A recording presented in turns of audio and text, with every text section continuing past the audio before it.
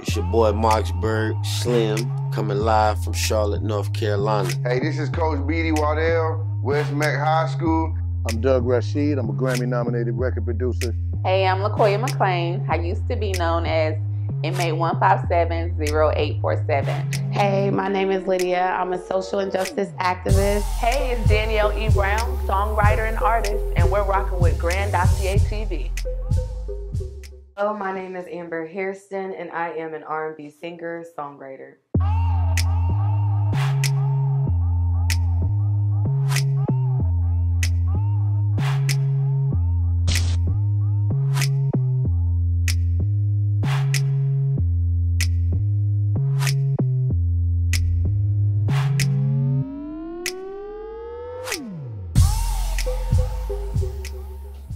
Welcome back to another great show on Grandosiá TV, where I have here my friend, Miss Amber Hairston, R&B soulful singer and songwriter.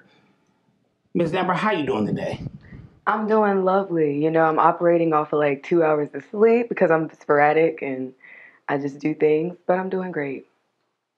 I understand that. I saw on Facebook that you just came back from Atlanta, so I'm so glad to have you here on the show. But before we get the show started, everybody, make sure you hit the subscribe button. Make sure you like this video. Make sure you hit the notification bell so when we go live, you get all the up-to-date videos we have here on Grandosiá TV. With that being said, let's find out more about my friend Miss Amber. Like I said, I noticed you on Facebook. You do a lot of traveling, doing a lot of singing. Had a couple shows. Had a show on March 10th. We're gonna get into all that good stuff. But the first question we have for the fans is, what got you into singing and starting this beautiful career that you have? So I would say that it stemmed from being in the gospel choir, being around family members that can sing as well, and naturally I just, you know, I was able to sing. So that's how I started singing, you know, from a little girl all the way up. Now, as a little girl, I used to get called, you know, in the choir. My grandfather used to call me up. So that started my journey with singing as well. So I appreciate my grandfather. I appreciate, you know, those people that pushed me when I was like younger to get up there and lead those selections when I was a little kid, because that all helped me overall. Yes, our culture has a great way of starting in church and bringing it on out to the mainstream of R&B or gospel, whatever they make it in, and it gets the butterflies out of you early. So what told you after you were singing in the choir, doing so with your grandfather, what said, hey, I can probably take this and make a career out of it? What gave you the confidence for that? Well, I would say the reaction from people around me. You know, everybody would be like, hey, you can really sing. What are you doing with your talent? What are you doing with your gift? Or people would ask me, like, I want to be your manager. I would get random calls. I remember I was in school taking a completely different route. I was studying therapy, and I would have people from New York that had ties to like Atlantic Record that would call me. It was like this one manager, and he just wanted me so bad, but I was not in the zone to be an artist yet. I wasn't there yet, and I was like, sorry, I'm going to focus on my career. I don't feel the need, but I pushed myself and I just got out there, and I eventually just was like, you know what, you can do this. You don't have to take this route, you know, because I thought I had to take the occupational therapy route, but I didn't have to take that route. I was like, you already have your degree, that's good enough. You have something, financial backing.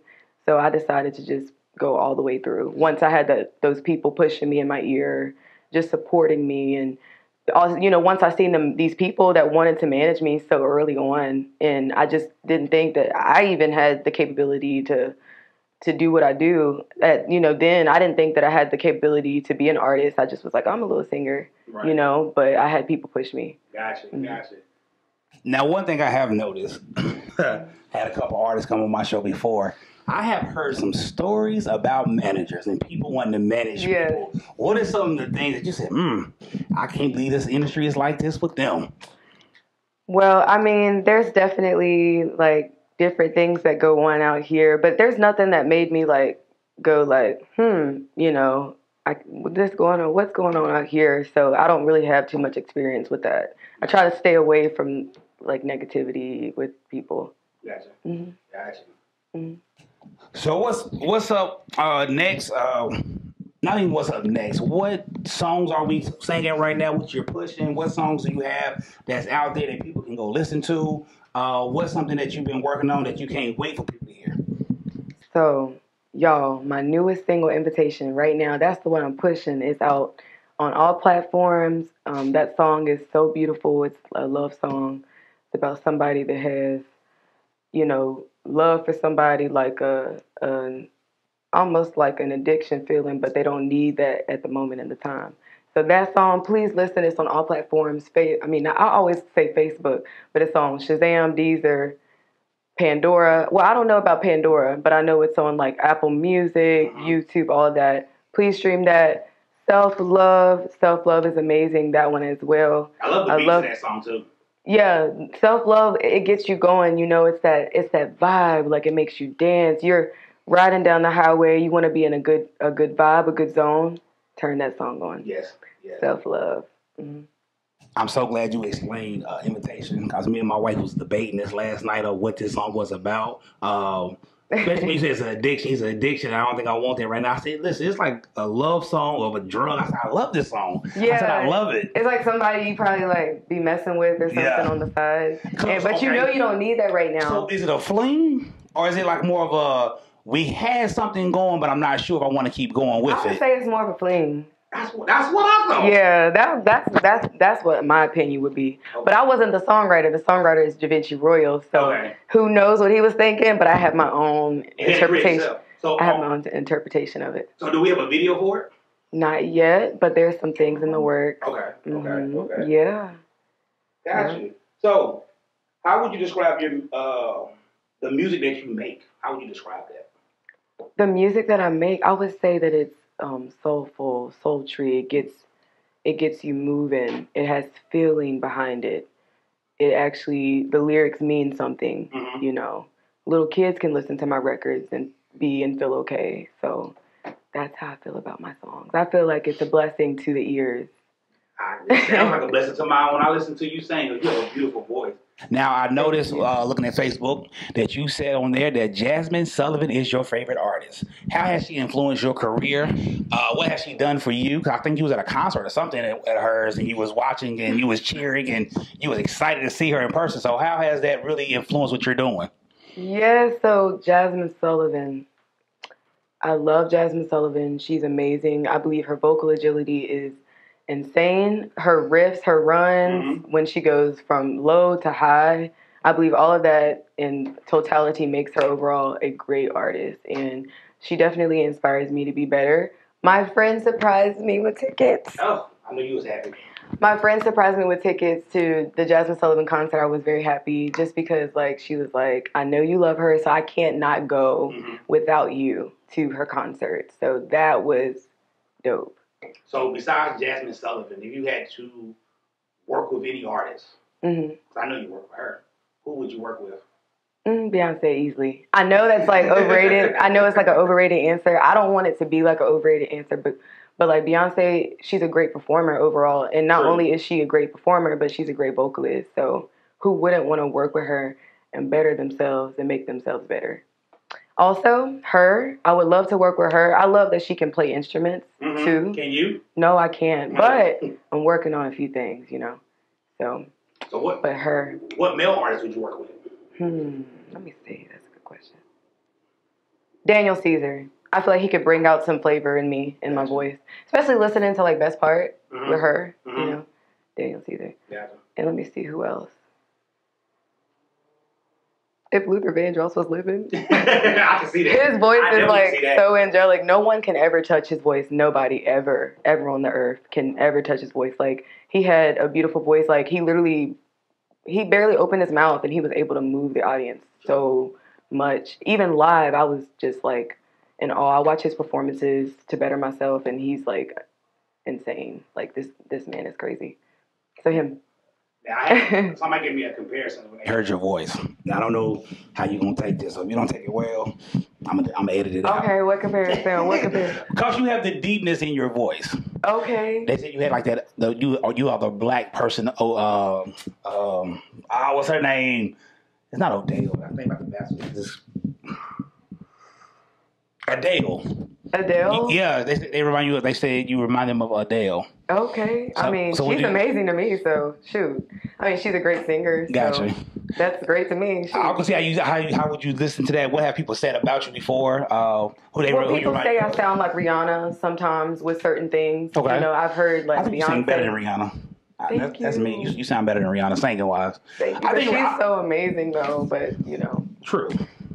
But I I appreciate you. I just think because the Caribbean in her voice is what people really get sold on and the stuff she do. But as far as standing flat footed, pound for pound singing, you sound better than Rihanna. Well, thank you. You sound better than Thank Rihanna. you so much.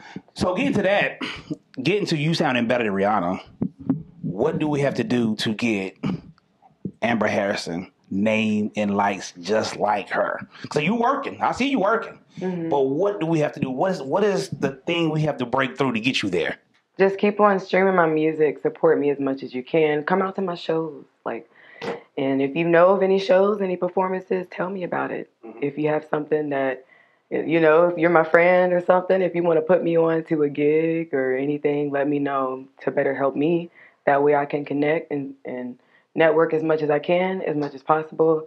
And if you're listening to my music, that can help me, you know, overall. It can help to spread the word, to get my music out here to other people as well. So stream my music. When I downloaded your music yesterday, I will say Thank you. You're welcome. I will say I love the way you marketed your songs with the covers.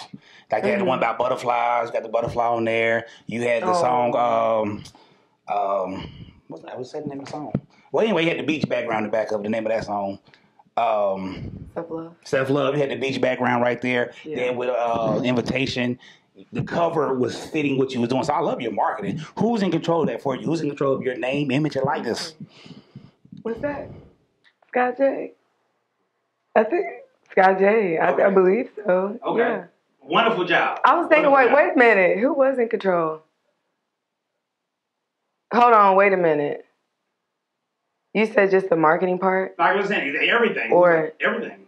Like whoever's doing your stuff, I love what they're doing with you. Like it's amazing stuff. At that time, I would say it was Scott J. Okay. And was it?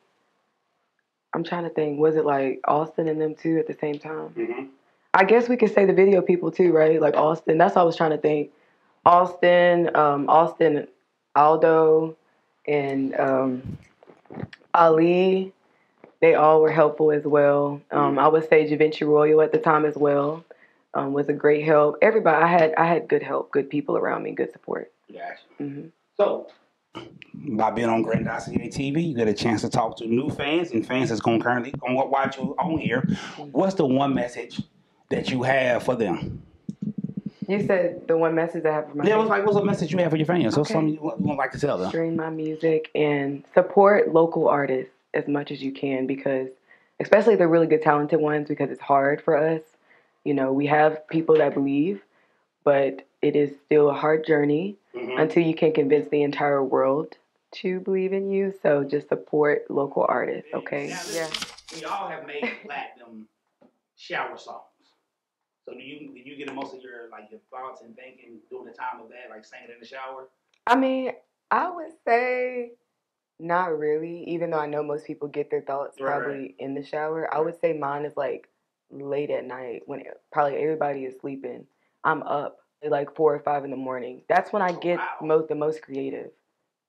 A lot of people do. Yeah. A lot of people do. So you write it down. I noticed that pattern. Yeah. Why so late though? I gotta get to sleep. I really don't understand why my body decides. Why my mind decides to be creative like randomly at that time. I guess it's just like the artistic in me. I don't know. Gotcha. Now you said something earlier about getting your degree. But if you was not singing, what would you be doing? Like what would be your main passion from a little girl up? You said I want to do this. Occupational therapy. Okay. Why I was in grad school for that because I have a sister that is special needs. She has Rett syndrome. She cannot walk or talk. And I helped raise her all my life since I was like a little girl. So my background and my experience, I was like, you know what? You have what it takes to help other people that aren't able to walk or aren't able to talk as well. So I wanted to take that experience that I had and, help those other people in the community that aren't able to help themselves, because that's what occupational therapists do. They pretty much help the person like build themselves back up again. Maybe if you needed to eat again or something, they just better help the person. So that would have been my career overall. But I love this so much that I dropped out of grad school for occupational therapy to pursue my career. It was that strong on my heart. I've always felt a pull, I've always felt that I was gonna be on a Grammy stage one day. Like, we're gonna look back at this video right now and be like, whoa, this girl was like actually speaking her life into fruition, into existence. But I feel like I'm gonna be a very well known singer one day. Mm-hmm. So with us making music, well, with you making music, I'm not saying with us, with you making music, with you going to be a platinum singer one day, what is the end goal? I mean, we can make 10, 20 albums all day long, but what's the one thing you want the Amber Hairston legacy to be? What's the impact on the world that you want to have? I just want the world to be able to know what my voice sounds like. Like, that's my goal overall. Just getting my music out there is all I'm asking for. Mm-hmm. You know, that's very small. So if they can just all listen to my music, that would be fine with me. Gotcha. Smallest thing I'm asking for. I would be grateful for just being a well-known artist. Gotcha. Mm-hmm. It doesn't even have to be like world known, as long as I'm financially stable from it, because this is my passion and what I love, and this is my career. So even if I'm making like 6 figures off of what I love, you know, just because like a lot of people, well-known artists, a lot of people got a hold to my music. So gotcha. That. Mm-hmm. In today's world, I'm over here. I've noticed I've been looking at you. It's fine. Yeah, that was fine. I hope that doesn't mess up with no, okay. That's what you should do. Okay. Well, in the world today with technology, how would you say the internet has helped music, and how would you say it hurts music? You know what? I would say that it helps a lot, right? Because there's opportunities out there for artists. There's different placements and websites that you can look into as an artist to better help yourself. There's people out there as well on the internet that would better help you, and you know, people with better experience in the industry that can help you, because they'll see you. Eventually, if you keep on posting, if you keep on pressing, if you keep on hopping on challenges, eventually you'll get noticed if you just keep working hard. And I think that is how social media and internet is easy now for people. But as far as like hurtful anyway, I wouldn't see that it's like harmful. Maybe the fact that with streaming services, people don't make as much money as they did back in the day when they had like CDs and stuff. That could be the only way that potentially the internet and media could put a damper on an artist financially. Is there anything about the industry or the internet, the way we stream music now, is there anything that you would change if you could? About the industry? The industry or the way we stream music? Yeah, definitely. I would definitely like have more peace in there, because I know I'm a discernment person. I'm an energy person. I'm a huge energy person. I don't know why I can feel energy so heavy, but I just feel like, hold on, wait. What was the question again? Is there anything you would change about the industry? Okay, yeah, I'm a huge energy person. So what I would change about the industry is how evil these people are. Like, they're so evil, and I would just want to come in and just create peace only. Like, try to just, and put God in there, because, you know, the devil is, like, so busy. Like, especially in the industry. And so I would just, like, put some prayer in there. I would come in, I would come in casting out demons and devils, because, like, you know, I love what I do, but I also know, like, where there's good, there's evil. True. And so I would just want to come in and bring as much positivity and good things as possible. Yo, I really forgot what I was saying. As soon as I said, wait a minute, I was like, what? It's cool. For all the new people that's watching right now, for everybody that's going to see you, where can they find you at? What's your social media platforms they can find you? What can we expect in the next 2 weeks, 3 months, next year? Yeah, so they can find me on, I'm about to say on official Amber Hairston. They can find me on Instagram. My Instagram is official Amber Hairston. And you can find me on Facebook. My name is Amber Hairston. Find me on YouTube. My name is Amber Hairston. I only have like one video right now, but there's going to be some more content coming. So go ahead and subscribe to my channel so that way you can be updated on any upcoming videos that I have. Hot stuff. I love it. With that being said, everybody on Grandosiá Nation, make sure you like this video, subscribe to this channel, hit the notification bell. Make sure you go out and support my friend, Amber Hairston, the next, well, I ain't gonna say next, the greatest thing going right now in R&B singing. Check her music out if you want something new and not that same old that they keep giving you on the radio. With that being said, Grandosiá TV, we out.